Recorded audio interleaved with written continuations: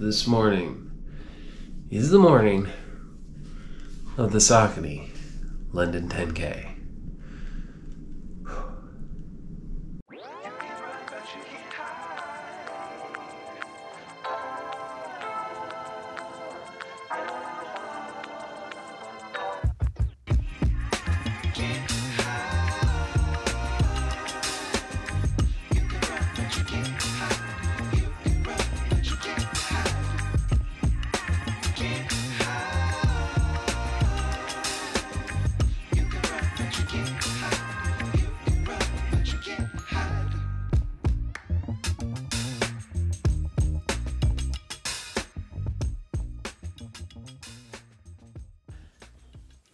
Saucony London 10K, Saucony London 10K, Saucony London 10K. London, you are incredible. Hi everybody and welcome to today's video. My name is Matt and this is What Matters to Matt. And on today's video, that's right, we're going to be talking all about my experience at the Saucony London 10K. And right off the bat, before we dive into this, you know, that race happened a few weeks ago now, and I have really been struggling with trying to figure out exactly how I was going to put a video together. As usual, after I come out of a race, first thing I tend to do, and some people on my channel have not criticized for me, but maybe told me I'm a little bit too hard on myself. I look at the things maybe I could have done better. And I just want to say that when I do that in a lot of my videos, I'm always focusing on being happy with where I'm at, whether that's with work, whether that's with family, whether that's with my own mental or physical health, but always wanting to push myself the best I can and push myself forward and get the best out of me. And oftentimes that requires me to maybe look a little bit less at some of the things that I should be celebrating and more at some of the things I could do slightly different. So yes, the title of this video will probably end up being how not to PR the Saucony London 10K. But a lot of this video is about celebrating just how incredible that whole weekend was and how incredible that race was. So it's going to sound a little bit negative at times, but it's mostly about me just able to get it done and achieve my goal, even though I didn't necessarily put myself in the best position. I don't know if any of that makes any sense whatsoever. This video is going to be a little bit off the cuff. We're going to go down through the week leading up to the 10K, the 10K itself, and ultimately, what are my plans now that that's done and over and we're looking ahead to a fall marathon?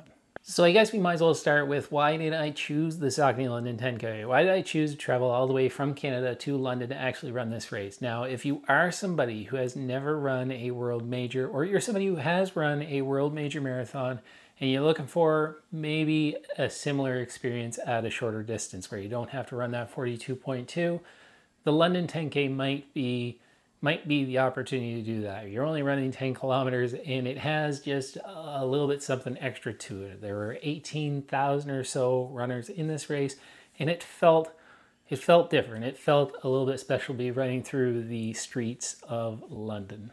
Now, if I'm going to be honest, one of the main reasons why I chose to sign up for this race originally was that my wife and family were planning to go visit her family over in France for a couple of weeks, and this race happened to fall right in the middle of that.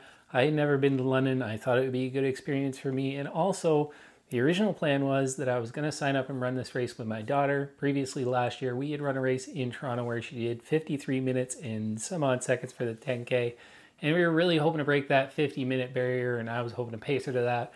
We found out after I signed up for this race that you have to be 16 and she's only 13, so she wasn't able to do that. Now she is going to be running a 10K in a couple months here that she's training hard for now. Unfortunately, at that same time, I'm going to be running that same race, but I'll be running the marathon. So I won't be able to run that exactly with her either, but we still went and got the job done in London, or at least I did. She stayed in France with family. It's just 10K.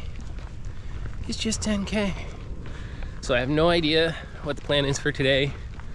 So let's talk about goals first. Now, my goal for this race, towards the first of the year, I put out a video what my goals were for all of 2024, and I said in that video that I wanted to run PRs in the 5K, 10K, half marathon, and marathon. Now, I am more of a distance runner, at least traditionally that's what I've trained for. I've done a few marathons now and a couple of half marathons, but I never really pushed myself in an official 5K or 10K.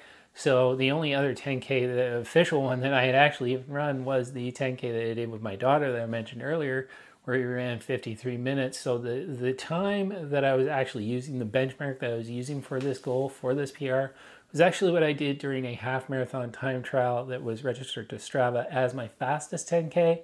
And that was around the 44.5 minute mark. First day running through the country in France, first day running in France. The week leading up to the race. Now, as I mentioned earlier, we were in France for the week before we actually headed over to London. And at that time, I was already starting to think about marathon prep for the fall. So I didn't really have any structured taper or anything for this 10K. But I also didn't have anything really focused in terms of training at all. The most important thing about this trip was to visit family, was to spend that time with the family and enjoy our time in France and enjoy our time in London. So training, running, lifting, all that stuff took a little bit of a backseat. So I never really had a solid plan or any solid structure. I remember getting out for a couple of runs in France where they were just meant to be easy runs, ended up running more hills than I thought France actually even had. And I also remember just running a couple of easier runs that week with no real pace, no real turnover. So unlike a proper taper for any race distance I would do in the past, where normally I might decrease the volume, but I also want to keep some of the intensity up in my legs so I could get that quick turnover. I never really did any of that leading up to this race. And it did leave with some question marks in terms of how I was going to feel actually come on race morning. So training, taper, all that stuff wasn't really a solid plan, wasn't really any plan at all, but we were able to get it done on race day that we'll talk about here in a few minutes. But it did leave me with a lot of question marks on just how I was going to be able to perform on race day. It was a little bit of an unknown.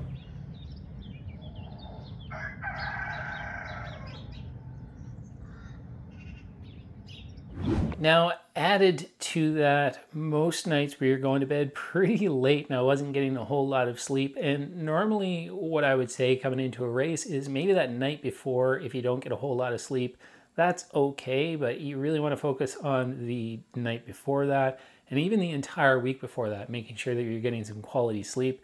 I wasn't getting that, and I felt by the end of the week and into the weekend and into the shakeout run that we're going to talk about here in a sec, that I could really start to feel sort of some of that tiredness coming up in my body. And what it really translated into was that whenever I went out for an easy run during that week, later in the week, even during the shakeout run, my heart rate and my pace and everything on paper was telling me that it was an easy run, but the effort level, the perceived effort, it felt really hard. And it's really an odd experience to be that tired at the end of the week. And most of that just was from going to bed incredibly late, and most days having to wake up pretty early to get the day started, because after all, again, we were on vacation and we wanted to get as much time in with family as we could. And one more excuse to throw at you before we start talking about the shakeout run was my diet was a complete flip to what I had been eating before we went over to France. Now, I've mentioned in other videos, my wife's family loves to offer me up some authentic Asian food, loves to offer me up some authentic French food, and I love eating all the food. And a lot of that food, I had no idea what I was eating, but I ate it all anyway. So I could tell that I was maybe adding on a couple of extra pounds. I didn't really do any sort of a carb load. Not that I think you need to do a big carb load heading into a 10K, but I hadn't really been paying much attention to my diet at all.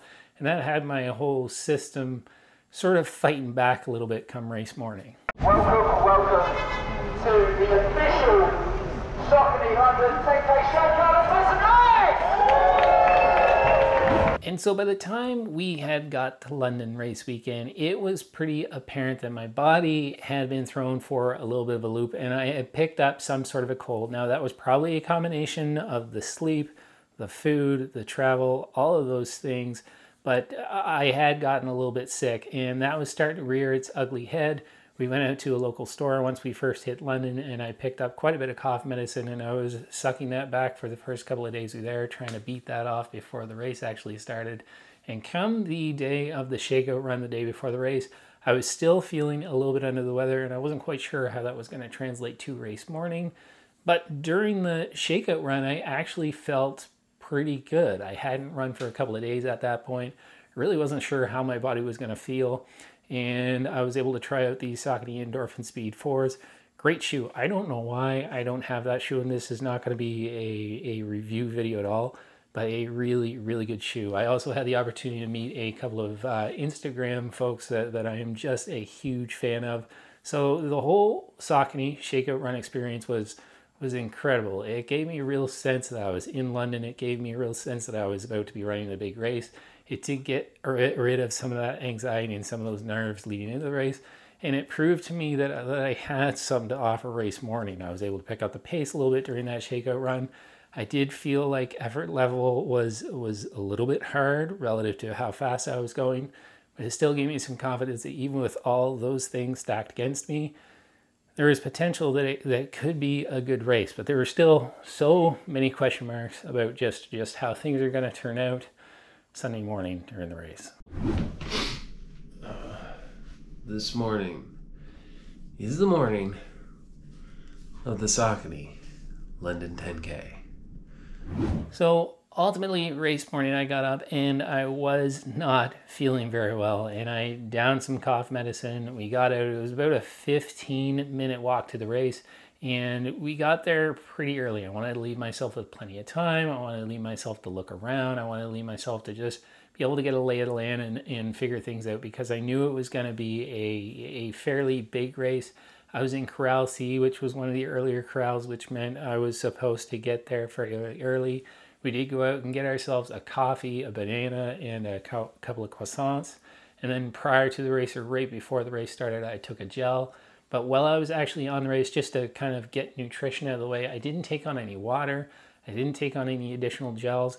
I feel like if you're running anything under an hour, it's not completely necessary. Now, it was a pretty warm day, and there were a couple of times that I thought maybe I would take on some water, but just with the size of the crowds, it didn't seem the benefits didn't outweigh the cost of having to cut through the people to get over to the table to actually get the water. So no nutrition while I was actually running the race, and no water either. So once you did get to the race, London and Saucony both did a really, really good job at organizing this event. There were plenty of porta potties, plenty of volunteers there to show you exactly where to go.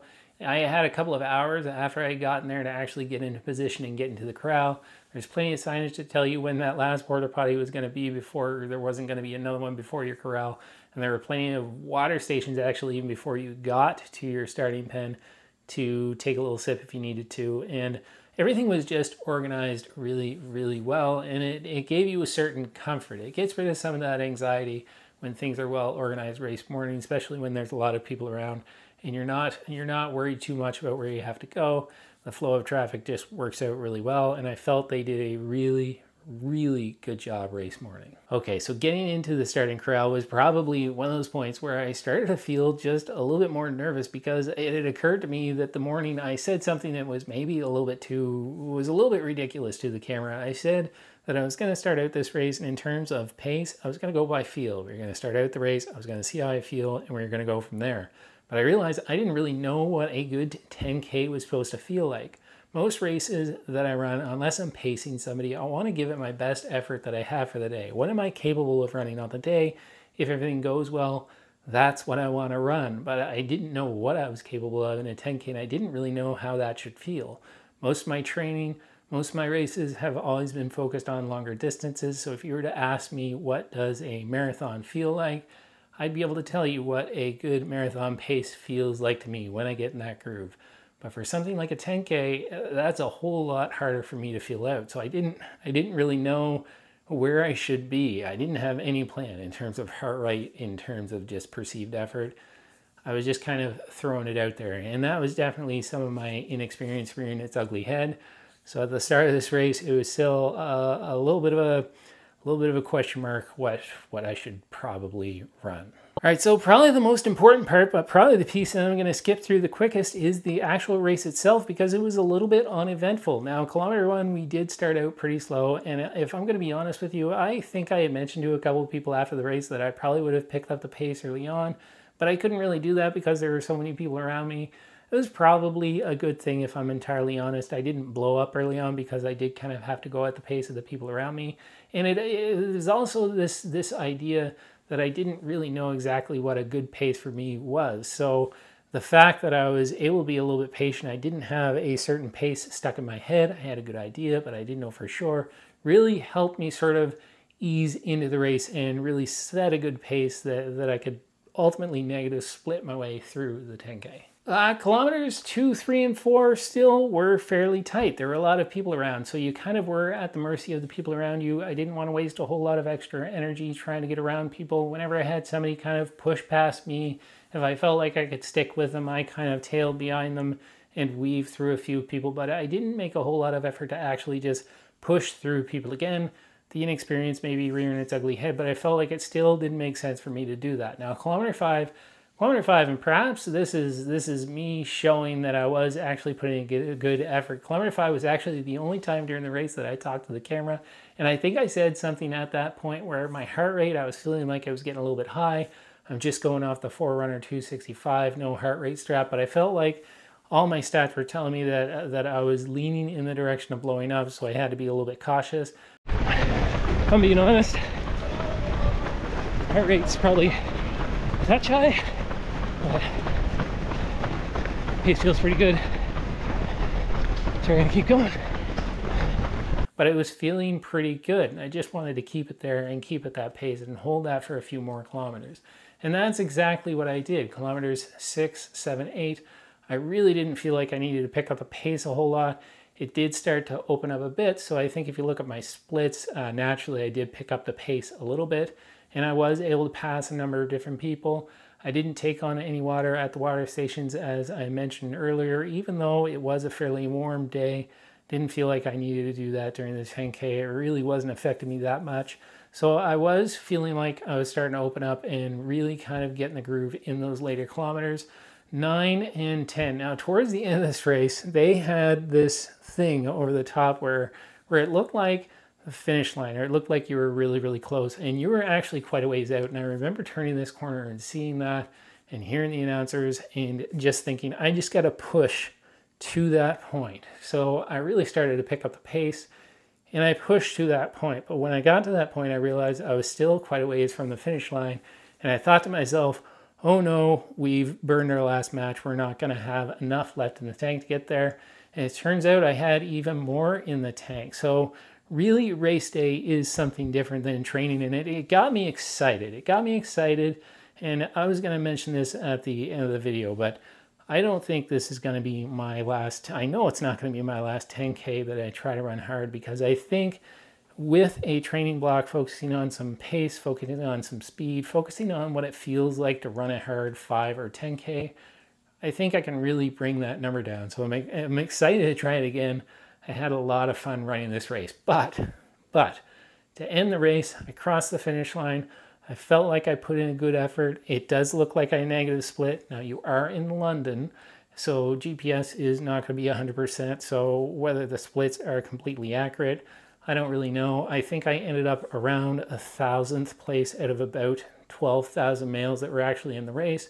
So pretty happy with that. Pretty happy with the results that I had on the day, given all the excuses that I gave you earlier in this video. After the race, and probably, I'm going to be honest with you, the highlight of the entire race for me was I got the chance to meet and sit down and chat with for a good half an hour with the Forest of Dean runner, Andy, and such a great guy. Gave me lots of tips, gave me lots of ideas around YouTube and around running, and just had me feeling like I belong in this space, both YouTube and in running. And that just reaffirmed me how nice the running community and the running YouTube community actually can be. So incredibly happy with how this whole weekend turned out. Do I think there are things I could have done to run it a little bit faster? Yes. Am I fairly surprised that, given all the things that I did leading up to this racing and given how I felt race morning, that I was actually able to get a PR? Yes. Great run, guys. Great race. So happy to do it. If you haven't run the London 10K before, consider it. If you haven't subscribed to my channel and you think you got value out of this video, please consider subscribing, hitting that like button down below, and comment on this video. What's the favorite distance that you've ever run? And has there been a distance that you entered, that you ran, that you surprised yourself in just how much you liked it? Because that turned out with this race. Guys, that's it for this video. I know it was a little bit of rambling on. I know it was a little bit different, but I just wanted to share my thoughts with you on this race. And this has been sort of my recap of how not to PR the Saucony London 10K, which eventually led to a PR in the Saucony London 10K. My name is Matt, and this is What Matters to Matt, and ultimately, what matters to me most is my family. I'll see you guys in the next video. Step 1, wake up early, gonna rise with the sun. Step 2, get some good, some food in you. Step 3, think real hard about what you wanna be. Step 4, everybody just do your thing. Wake up, today's gonna be a good day. Wake up, today's gonna be a good day. Wake up.